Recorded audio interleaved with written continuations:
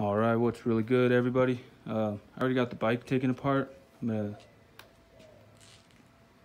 painting the chain guard right now. It's hard to get it all on film just because I don't have anyone to help me hold the camera. I got this is the back fender. I just taped off these little arms. I'm gonna go ahead and scuff this with some 800 grit. That just helps knock down that first layer, and then I could build on top of that with I'm using Rust-Oleum. It has paint and primer, so it's pretty good for the base coat that I'm using. But I'm using that to clean before and after sanding, because I had you could still see where like the decals were here. I haven't cleaned this one yet or scuffed it, so after that I'll get all this extra debris off. And then I use the Rust-Oleum and then Krylon glitter blast. I'll show you real quick how this stuff looks. It's pretty cool. All right, so far this is the chain guard.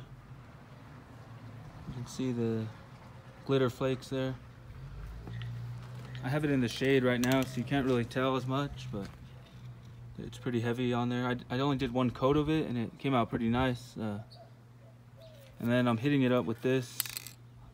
Right now it has a light layer of clear on it, but I'm gonna build up probably like 3 or 4 layers. 3 coats. Yeah, it's gonna look pretty sick once it's done. All right, I moved it in the sun so you guys could see a bit more of the flake. There's still a wet coat of clear on here that I sprayed. So that's 3 coats so far. I'm still gonna have to probably wet sand it and buff at the end. But so far I like how this stuff's coming out. Looks pretty sick. The camera's not picking it up like as much in person, but it looks pretty sick.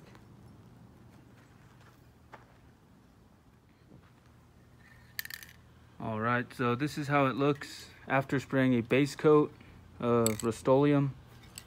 So it's still kind of wet, but I'll add a little bit on just so you guys can see. I'm just using real light strokes, getting a nice light layer of paint on.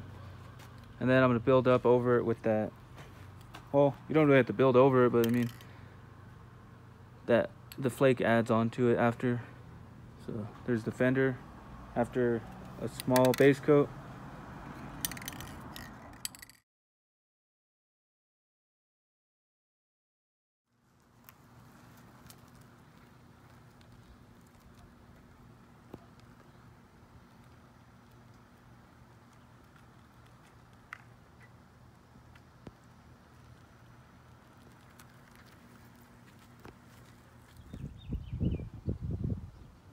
All right, so I know I skipped a bunch of parts, but you guys get the gist of how to paint it.